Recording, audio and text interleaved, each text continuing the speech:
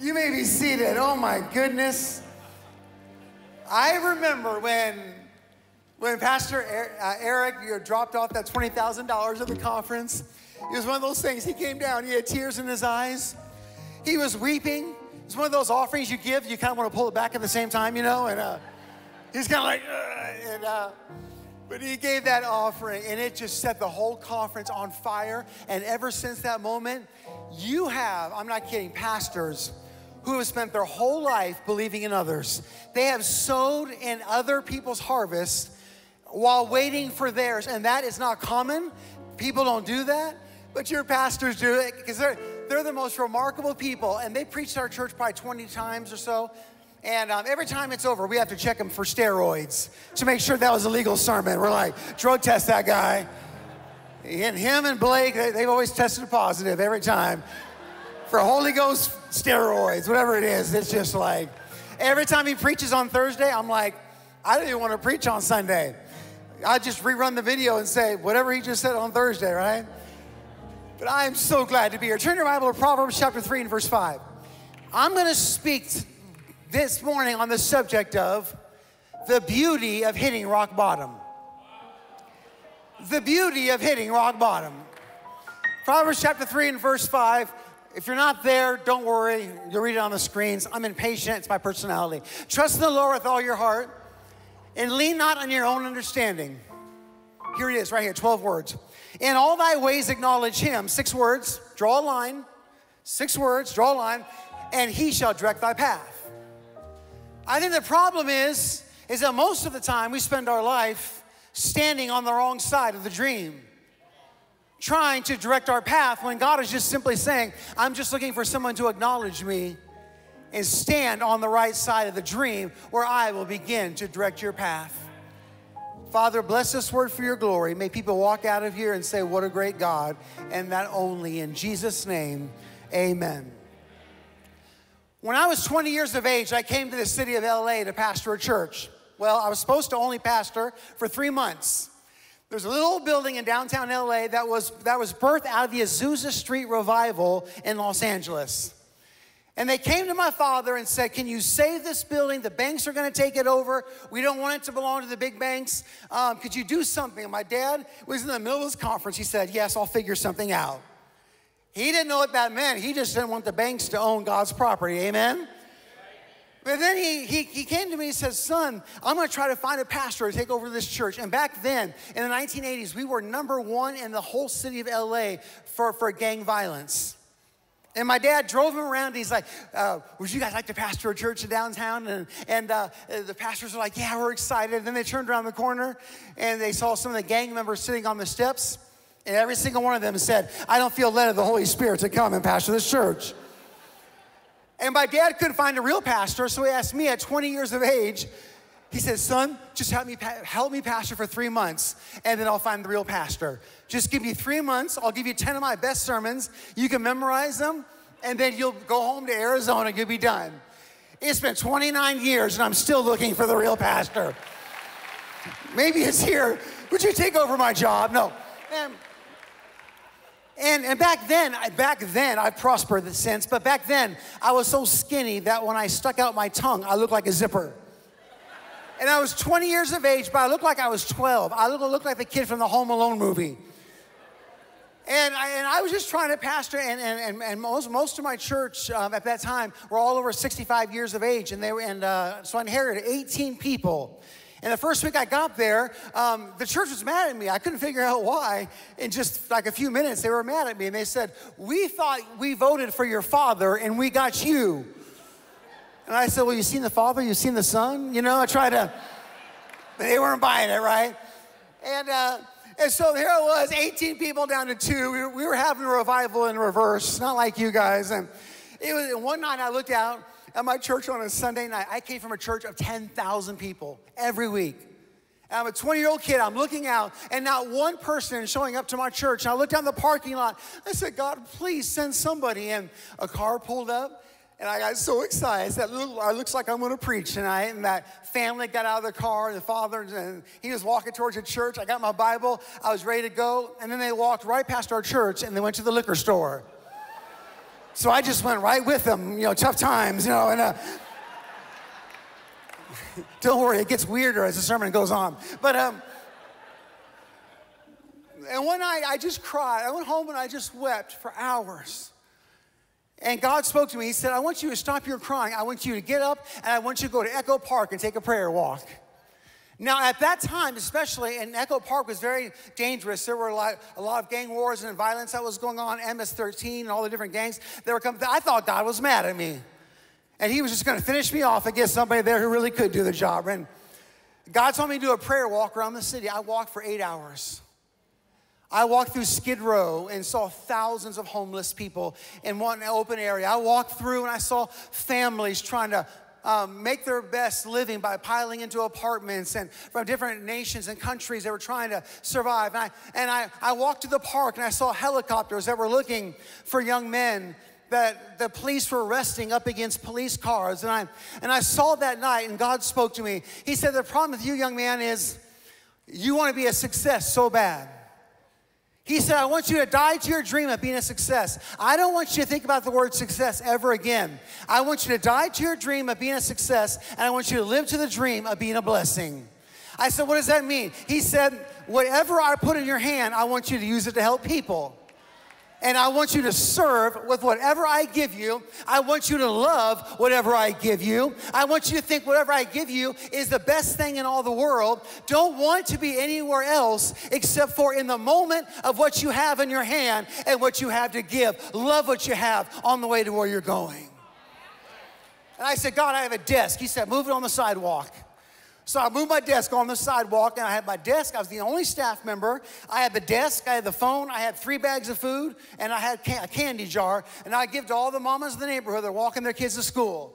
And they'd be walking their kids to school, and they'd be like, hola, güero, which means whitey in Spanish.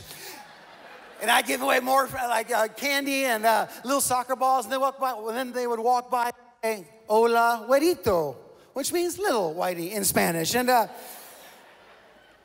all the families, and something began to happen. Someone donated a house, and so I started a rehab program. God spoke to me. He said, I want you to open up a rehab program because I gave you the house. I said, God, I don't even use drugs in my life. How in the world can I relate? God said, I haven't called you to be relevant. I've called you to be revolutionary.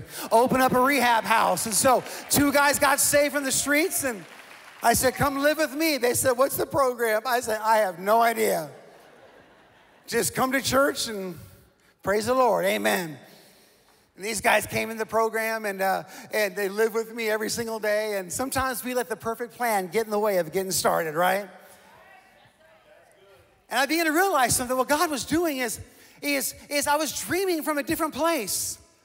I wasn't dreaming from success. I was dreaming from rock bottom. I was dreaming from brokenness. I was dreaming from a place that I was discovering dreams in me that I didn't know that I have. Sometimes your dream has got to go to rock bottom so that you can start dreaming from a different place and find things in you that you love that you didn't know that you love. Find things in you that only brokenness can reveal.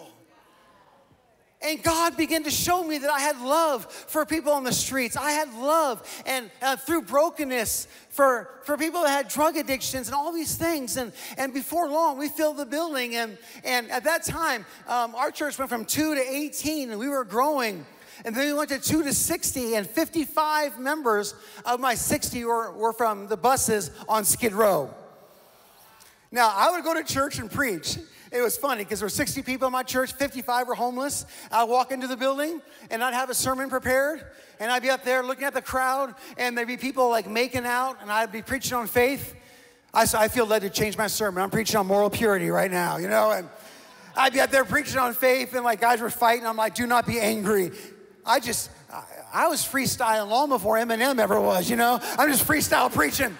I wouldn't even have notes. I just go up there and look at the crowd and say, that's what I'm going to preach on today, right? And man, our church, and then some guys who rode the bus, they got saved, and they gave their life to Christ. I said, I need some ushers. They said, you think God would allow me to be an usher? I said, yes. And they started crying. They said, really? I said, yes. Why? I said, because you're all that I have. And And man, these guys were trying to get sober every week, and they were getting sober just because someone believed in them. They could have a job working in the house of the Lord. I mean, you know you got an outreach church. When your ushers are wearing ankle bracelet monitors, then you know you got an outreach church. I mean, you know you got an outreach church when the preacher says, "Can I get a witness?" And everyone's ducking, you know. It didn't make sense. And then all of a sudden, I was like living on Skid Row for several days as well, and just wanted to know what it was like to understand the plight. And then one day we outgrew that building. I'm driving down the Hollywood freeway, 22 years of age, and I see a building on the Hollywood freeway. 400,000 square feet. If you have it, you can show it. 400,000 square feet on the Hollywood freeway. It was for sale for $16 million in 1994, and Paramount Studios was going to turn it into a movie set. I mean, they were filming everything. When I entered the building, Brad Pitt and George Clooney were filming a movie right there on set. And I saw that hospital, it said for sale. I pull over to the side, and I'm walking onto the set, and I see Brad Pitt and George Clooney filming a movie. And I went right up to Brad Pitt, because I'm not intimidated by actors. I'm intimidated by your pastor, but I'm not intimidated by actors. I walk right up to Brad Pitt. I'm like, "Brad Pitt, man, how you doing?" He kind of like looked at me like, "Who is this guy bold enough to come up to talk to me?" And I just went up to him, I started talking to him. He looked at me like, "Who is this crazy guy?" And then, but back then, we used to be on TBN for 10 years, free of charge. They let us be on TBN for 10 years, where we just did street ministry show on TBN. We call it the hangover service. Because at like midnight, people would come home and watch our show, and we'd be talking to vampires and prostitutes on TBN. It was the Nipping on the Berries show, you know. Anyways, but and so we just and so, you know, in buying the building, we looked at that place, and I stopped and I said, "Brad Pitt, man, I love you. You're a great actor. I love your movies." He stopped. He looked at me. He said, "Wait a second. I think I know who you are." He said, "Are you that man every Friday night on that Dream program on TBN?" No, he didn't say that. I'm just messing with you.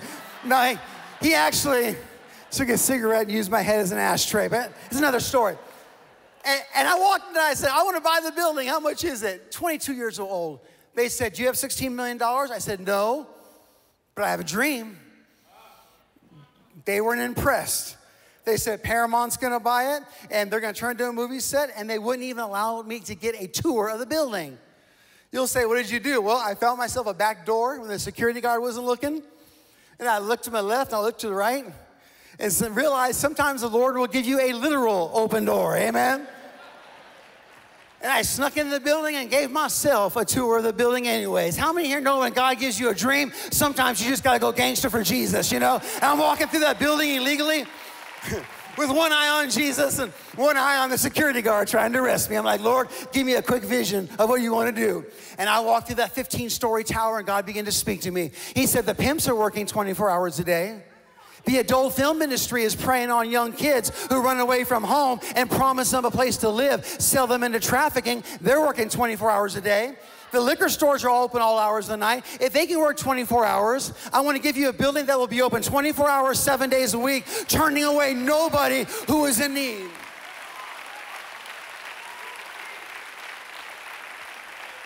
And we went to the Catholic Church. We went above the business guys. We talked to the sisters. We said, "Look, we don't have $16 million. I mean, every movie has been filmed in our building. You can imagine Nightmare on Elm Street, Halloween. I mean, we had to pray every single demon in hell out of that building when we bought it. We had the Ghostbuster ministries going in there just praying over everything." And they said, "Go ahead and make us an offer." And we talked to the Catholic Church. We told them what we wanted to do. And I was talking to my dad, and we didn't expect the meeting to go that good. Have you ever just kind of thrown out a Hail Mary just to see what happened? And sure enough, you know, touchdown, you know. And so they said, "Make us an offer." I looked at my dad. We said $3.9 million. And they said, "Done, we'll accept it for 3.9 instead of Paramount's $16 million offer." And we were so excited. We were so excited. And then we realized, oh my goodness, $3.9 million is a lot of money. We had $50,000 a year in our offering, making a bid on $3.9 million. We had 18 months to raise the money, and when we started the first 6 months, we had nothing raised, and we were getting letters and emails from people, and they were just sending us emails calling us reckless, calling us irresponsible, calling us a blight on the kingdom of God, and all these emails, and I'm reading them, and I'm not even getting mad at my haters. I'm actually agreeing with them. I'm like, you're absolutely right. What are we doing, you know? But I want to tell you something. When God gives you a dream, most people won't understand it. They won't get it. They don't know what's in your heart. They don't know what God's called you to do. Don't get mad at people that don't believe in your vision, because the only one that matters is when God told you to do something, you hold it tight and you believe from the depths of your soul that it is from God, and you waver nothing in it. And and one guy came in town. He was from Arizona, my dad's church. He quit my dad's church because we went to LA. He said, you don't want to go to LA? He goes, they're the ones responsible for all of America's problems. And boy, he had all kinds of hatred towards the city. And one day he was in town on business, a wealthy man. He came by on a tour. He said, I want to see what you're doing. And I said, I don't want you to see what we're doing, because you're a negative guy and you're going to throw cold water on my dream. But then I ran out of excuses, and finally I had to just say yes. And so he showed up to the building. He was walking around, and back then we only had like 8 or 10 people living in the building. We have 700 now who are homeless and in recovery and all that. But he had 8 to 10 people that were there, and they gave their little testimonies. And he walked through, and he said, well, thank you for showing me around. I want to meet you tonight at Denny's, which is absolutely hysterical that a millionaire wanted to meet us at Denny's on Hollywood Boulevard in the middle of the night. So we get to Denny's, and he was just talking, and he said, Pastor, I want to apologize for what I did. I'm standing in the way of God's vision. I told you this was not a good idea, but I really believe it's a good idea. I said, well, thank you. And then he said, no, Pastor, please hear me, forgive me. God might take my life if I stand in the way of God's vision. I'm like, whoa, it's getting really heavy.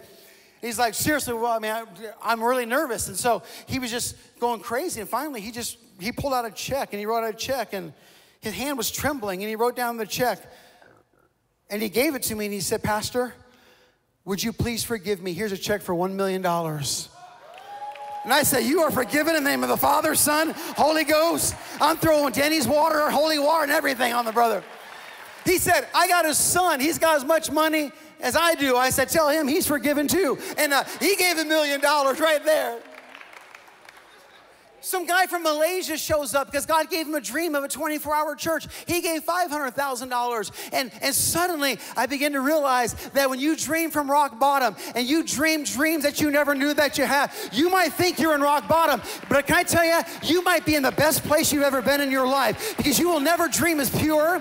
You'll never dream as sincere. You will never dream as wonderful as when you have nothing left and you only have one thing left, and that is to reach up and have the heart of God. Some of you ought to give God praise that you're in rock bottom, because you're about to dream dreams you've never had before. You're about to see things you've never seen before.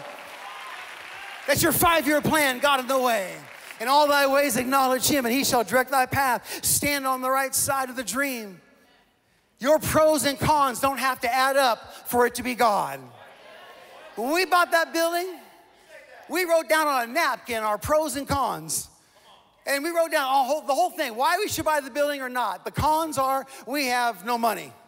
The cons are half of our staff members are ex-cons. And it went all the way down, all the cons. And then we had pros, we had nothing.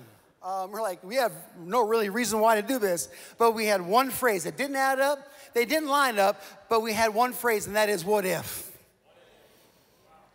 What if God loves the people in Los Angeles enough to give us this building where we'll turn nobody away who is homeless? What if we can see revival? And that's all we were running on is what if. But I'd rather run on God's what if and have one thing going for me than all the doubts that mean nothing when it comes to what God has put in your heart. Some of you are running on a what if today. What if we stayed in this thing? What if we didn't quit in our marriage? What if things could... I'm telling you, there's power in going forward in what if. Create some miracle space. What's miracle space? It's a space between what you can do and what you can't do. But sometimes as Christians, we get right up to our task. This is our task. This is our power. And we say, well, it must be God because I can do it. No, the secret of serving God is it creates a miracle space between what you can do and what you can't do. And that's where God comes in, and that's where he gets the glory. What if you kept on going when everyone said quit? During COVID, I thought the ministry was over during COVID. I really did. Because when the lockdowns happened, we lost $1 million overnight with all of our youth groups that come to serve for a week, that stay there for a year. Lost that income, lost all of our travel income, and churches like this who are super generous, all that overnight was gone. And I told God, it's over. Have you ever told God that it was a good run, but it's over? You're like, God, it's been good, hasn't it, right? It's been a good run. Trying to justify quitting. I'm like, God, it's over, right? And our God is so awesome that he will meet you sometimes at your crazy logic. He did it to Jeremiah. He did it to all the people quitting the ministry, Elijah. He'll meet you at your rationale, even though it's not always perfect, or even close to perfect, or even 1% perfect. And he met me there at that place, and this is what he said. And God began to just meet me there. And he said, well, if you're going to quit, you might as well quit and go out the same way you started. You started serving with a desk on the sidewalk. Why don't you quit the ministry, your final 2 weeks, spend it with a desk and give away food to people in the community. And during COVID, and have a drive-through, people put their, open up their trunks and all that. I said, it's a good idea, God. I'm going to quit in 2 weeks, but at least I'm going to go out strong and helping people. And so I told our team, I said, do we have any food in the warehouse? And they said, yeah, we have enough for a couple days. And I said, okay, let's put it out there. And so I sent out a little Instagram message, hey, we have food if you want to drive through. And this is right at the very beginning of the pandemic, and get some food. And so like 5 families showed up, and then people were at home, and they were sending messages out to their friends. And then all of a sudden, it turned into a phenomenon. We were having 10,000 people a day in their cars that were showing up, popping their trunks. We were putting food in there. 380 days in a row, 5 million people were fed. And I was standing in the line. I'm like, God, remember, I'm going to retire. He's like, yeah. But first feed those families over there, right? God has been playing that give me 24 more hours trick on me for the last 29 years. It's amazing what you can do when you've already decided that you're going to quit. It's amazing the life that you have after deciding that you want to quit. Because wanting to quit is a sign of success. It means that you have something in order to quit. And we were handing out food, and we had no money. Everything dried up. I just take my credit card and maxing out to make payroll. Whatever we had to do. It was a tough time. But then all of a sudden, as we began to serve, word got out. I get a phone call, no joking, one day, out of the blue, random. I get a phone call, and they said, Kanye West wants to talk to you. I'm like, I've never met him before. He's got my mixtape, but anyways, but no. And so, this is how random the whole thing became. I answered the phone. He's like, hey, do you guys give away food in the name of Jesus? I said, yes. He goes, okay, I want to give you guys $50,000 if you're giving away food in the name of Jesus. I said, thank you. And I said, Jesus Cristo.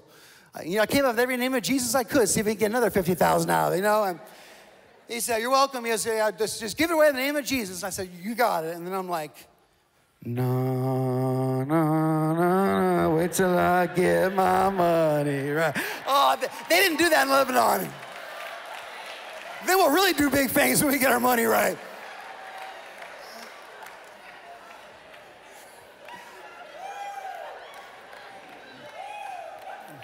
And then Pat Robertson calls and says, I want to give you guys $250,000 out of the blue. Your church calls and just drops a huge, and I begin to realize that God loves the people that I'm serving more than I do. And he is obligated to defend the cause of the poor and hurting. He who gives to the Lord, gives to the poor, gives to God. He will repay that which he has given. And God's obligated to respond and to help. And I begin to realize that rock bottom was a beautiful place to dream.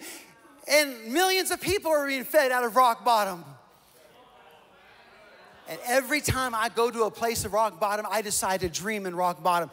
Last month, we had 40 people sentenced to the Dream Center for 1 year recovery versus 10 years in prison. It's happening every single day. The judge is pounding the gavel and saying, you're not going to prison. You're being sentenced from the house of the Lord. 40 people in 1 month sent to life, not to a death in prison, into a 1 year recovery program. We have police officers dropping off young men and like in chains and saying, look, I don't want to put this guy in jail, but I really believe he'll do better here. And he's like walking the program like this. That wasn't in my 5-year plan. That wasn't in my perfect dream. It was in a broken dream where everything fell apart, where God said, I got you exactly where I want you. Now I can dream the dreams that come from the purity of your heart. Now I can show you things about you that you never knew that you had. Now I can dream through you in ways that you never knew that you had. And show you love that you have that you never knew that you had. Some of you are about to dream from rock bottom. And boy, when they kept saying that he's not finished with me yet, I'm like, that's exactly what I'm preaching about today. And boy, we're just running around, jumping up and down, singing it. Why? Because God rebuilds in rock bottom. There's a man living on the streets, and maybe you have his picture. It says Angelus Institute. Not yet. I'll show you if you have that one. But there's a man that was living homeless under the streets of Skid Row, and he lived there for 18 years. 18 years. His favorite scripture was, I shall not be moved. Because this guy was famous for being homeless. He never left. In fact, people take pictures with him. He lived there for so long, and every day I'd get off the freeway, I would try to talk to him, but he didn't want anyone to talk to him, you know, and I even offered him money. I said, look, I'll give you $10 if you listen to me for 5 minutes. He didn't even want that either. He just lived under the bridge. And one day a girl comes in town on a youth group, and she said, Pastor, I heard that man, that his name is Barry, is homeless, and I want to find him, and I want to go get him under the bridge and bring him to the Dream Center. I said, well, you know, and I thought to myself, well, if God's man of power and faith hasn't been able to do it for 29 years, what makes you think that a teenager can come in here from out of state and do it? I was thinking that, but I didn't say it. Because my dad always taught me in ministry that when someone tells you something that you don't believe they can do, you don't squash their dream. You just smile and say, well, praise the Lord. She said, I want to get that guy and bring him to the Dream Center. I'm like, well, praise the Lord. And she went under the bridge and said, sir, you're coming to the Dream Center to get a meal. No, I'm not. Yes, you are. She grabbed him by the hand and literally like dragged him into the food line. I said, how did you do this? She said, well, my youth pastor back home says that we ought to compel people to come into the house of the Lord. And that word compel in the Greek means to physically force them into the house of the Lord. I'm like, you guys are going gangster for Jesus too in Oklahoma, crazy. And every day he'd get his food, he'd go under the bridge. He didn't want Bible study. He didn't want change. All he wanted was free stuff. Every day he got the free stuff and went back under the bridge. And I was getting mad. I'm like, God, this guy's just using us. He doesn't want to go to a Bible study. He won't let people pray for him. He's just using us. And this is what God spoke to me. He said, let him use you for all that you have. Just let him eat and take all the stuff, everything. Just let him use you. Because if you want to be a bridge of hope to the world, you've got to allow yourself to be walked on if you want to be a bridge. And then God said, you told me as a kid that you wanted, God to use you. I said, yes. You remember all the songs, if you could use anything, Lord, you can use me. Well, now I'm taking you up on the offer. And this guy got his food every day, went under the bridge, but one day he came up to me and said, Pastor, I want to go into your rehab program. I'm like, praise the Lord, and our rehab program is not like the ones in Malibu where they give you like whirlpools and pedicures and all that. I mean, our rehab program is beans and rice and Jesus Christ. It's 1 year long, free of charge. And this guy said, praise the Lord. So this guy came in the program. He was doing pretty good, 30 days. And I said, did he make it 30 days? Yes, he did. 90 days? Yes, he did. 180 days? Yes, he did. This guy, I don't know if you have his picture on there, but he graduated the 1 year program, and homeless Barry, who was living homeless under the bridge. You guys are good. I didn't even cue you. Homeless Barry, who's living under the bridges of LA, is now Pastor Barry. And he's on my staff, and he preaches 18 times a week to all the food chapels that we have. He hit rock bottom, but he had a dream in rock bottom. He was 18 years in rock bottom. But I'm going to tell you something, 18 years in rock bottom is still a place where God can cause you to dream. It's time some of you just simply say today, God, this is my moment. This is my chance. I'm going to bounce off of rock bottom, and I'm going to be recreated. God doesn't destroy people in rock bottom. He recreates them. I close with this. Sometimes I close 5 or 6 times in a sermon. But I promise you, this is it. First day I came to LA, 20 years of age, scared of my shadow, terrified. I didn't know why I was there. I was just trying to help my dad, and I didn't really have a plan on being there very long. And the first service I got to in the midweek, there's a young man that was shot and killed in a drive-by shooting, and his body laid on the steps of our church. The ambulance was everywhere. I had to walk into the church building to give my first little Wednesday night speech to a handful of people that were there. And I walked past it, and I got to the Bible site, and I was bothered by what I saw. And God spoke to me. He said, you need to cancel the Bible study and go across the street to that apartment that's attached to the liquor store. And you just need to go in there and minister to the family. And so I told the church members that. I said, look, let's just cancel this and let's just receive a little offering. Let's go across the street and just bless the mother, let her know we're help with the funeral and all this. And they said, young man, you don't understand. We're the church. We stick to ourselves, and the gang members stick to themselves. I said, okay, we have our gang and they have their gang. I said, let's just go over there and let's just see what happens. And they were sweet. They were older. You know, most of them were older, 65 years of age. And you know, they'd just been holding the fort down for a while, waiting for a pastor to take over. And that's noble in itself. But and so I did what most preachers do when you can't get volunteers, receive an offering. When all else fails, receive an offering. And they gave me $38. I went across the street to an apartment attached to a liquor store. I knocked on the door, and the door flung open, and I was staring in the face of the biggest gang member I'd ever seen in my life.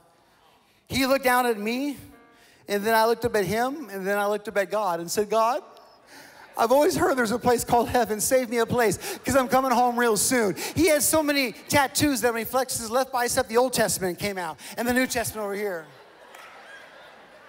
He said, what do you want? I said, I'm just the new pastor in town. I just want to give some money to the mother and pray for her, and I will be out of here. And he looked at me, and he said, all right, Padre, come on in. You'll say, did you correct him when he called you Padre? Nope.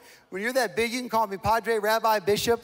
You can call me Ray. You can call me Ray J, whatever you want to call me. Just don't kill me.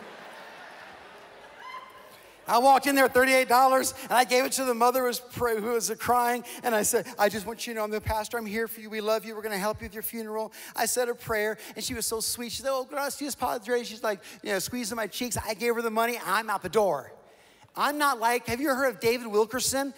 The street ministry in New York City. This was a guy that built a street ministry named David Wilkerson. He used to talk to gang members and say, if you chop me up, every piece of me will tell you that Jesus loves you.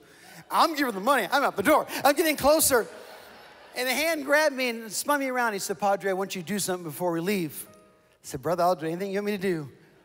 I'll rub your back, I'll rub your feet, order you something next door. Just don't kill me. Don't judge me.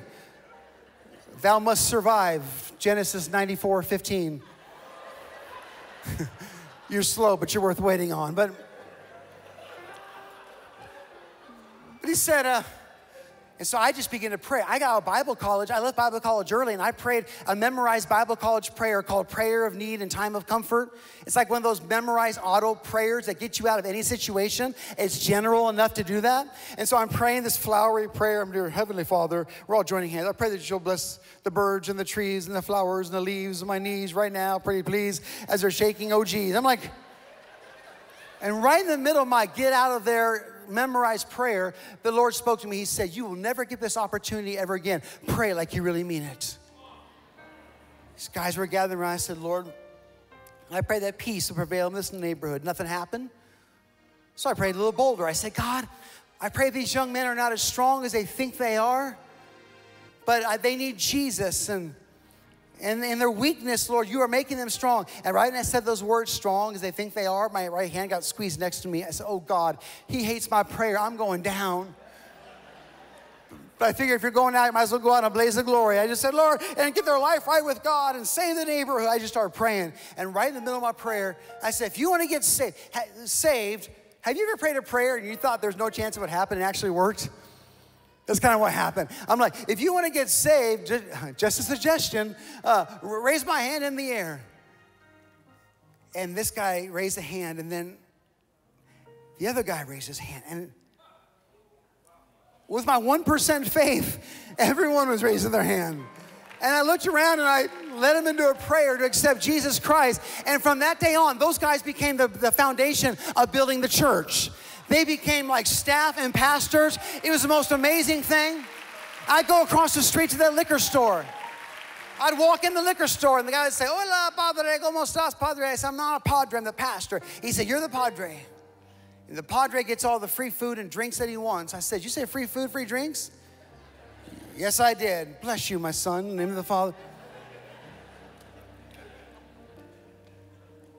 And I, looking through some old photos of 3-on-3 basketball tournaments, the cheap Kmart weight in the dirt lot, thinking it was the greatest moment of our lives, and it was. Taking that little wall and letting guys do their art there, and just all those moments of just buying those $3 little Garment District cheap soccer balls just to give away to the kids in the community who come on by, and being so happy every day to go to the store, find something to just build a relationship with people in the community.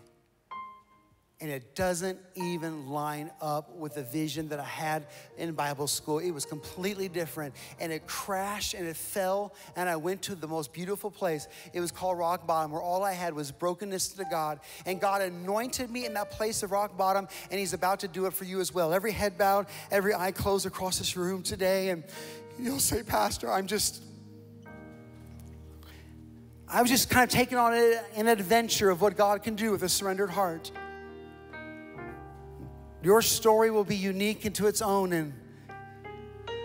But today, when I say 3, I want to see the hands of everybody here in this room this morning who'll say, "Pastor, I want to be saved. I want to know Christ as my Lord and Savior. I'm in rock bottom, but I am forever saved in this moment." This is the moment I would have never acknowledged you if it wasn't for this moment. I say, "Jesus, be the Lord and Savior of my life. Lord, save me in rock bottom." And not only is he going to do that, he is going to give you a purpose and a vision and show you things that the mountaintop could never reveal that was born in the valley.